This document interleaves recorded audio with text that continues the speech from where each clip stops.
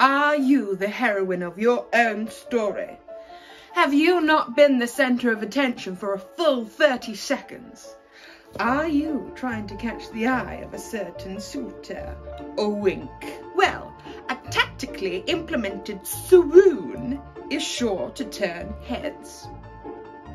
Step 1. Make sure there are people around to witness your swoon.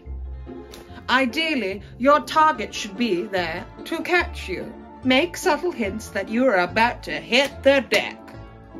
I am quite overcome.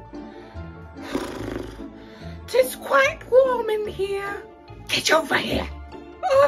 I think I might just swoon. Step 2. Select your swoon style.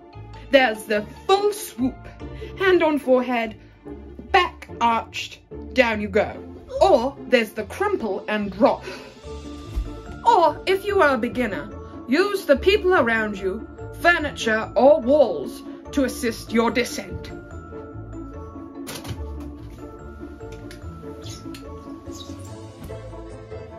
Step 3.